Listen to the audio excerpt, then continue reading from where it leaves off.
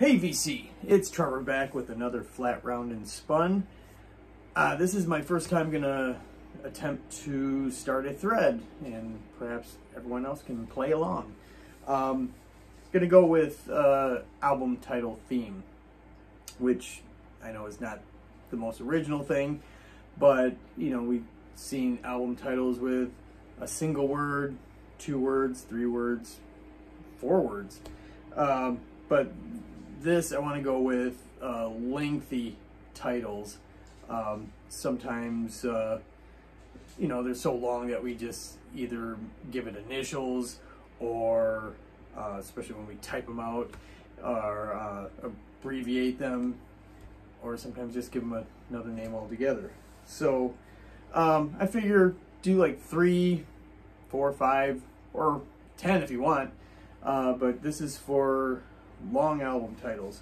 The first one I'd like to do is one of my, actually all these are favorites of mine, of course, but this one is from 1989 from Ministry. The mind is a terrible thing to taste. Get that ring out of there.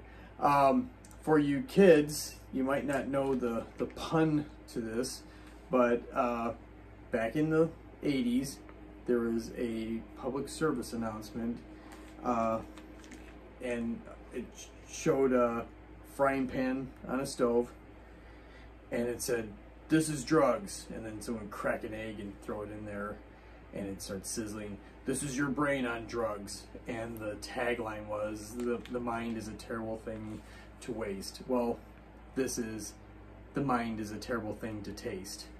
That's when Al Jurgensen started to get real punny with his titles, and he has since gone on to do dozens of them that get all punny. But this one is a fantastic album, with the exception of the song Test, which if it was an instrumental, it'd be the perfect album.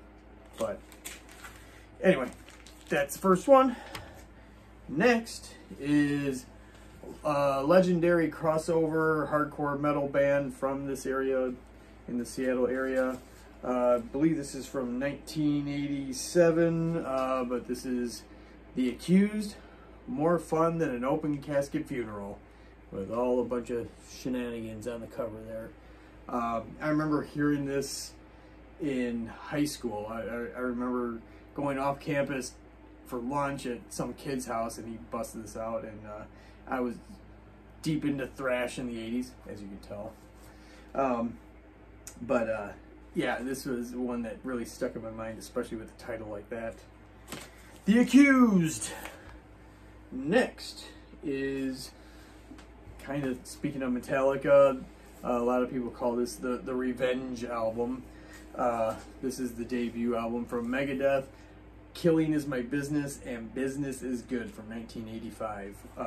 This is the last produced one where Dave remixed it, and honestly, this sounds tremendous. I know he did some remixes in 2004 of like all the Megadeth albums, and a lot of us found them to be subpar, but this one is stellar. Honestly, the original mix of this from 1985, I didn't like it, so I didn't like the album. I mean, the songs were good, but the production was bad.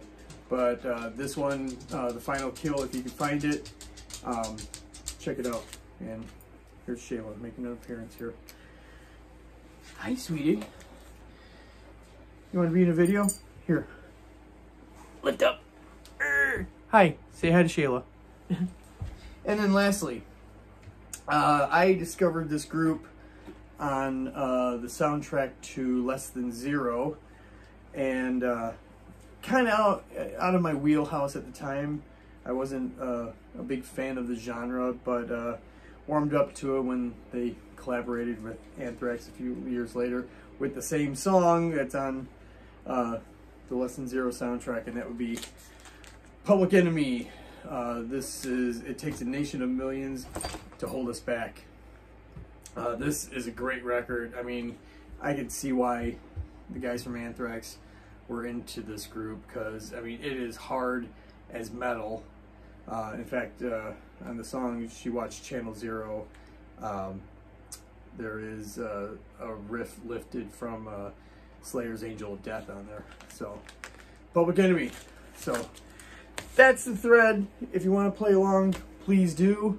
And I just want to say something totally off topic, but I shot a video about, I don't know, almost 18 months ago, doing a ranking video of all the Faith No More albums, and you know, it kind of ran its course, you know, the few weeks after I did it, and went dormant. And then all of a sudden, the last 2 months, it went from like 400 views to almost 3,000 in the last 2 months. I have no idea why, but whoever's been watching them, thank you.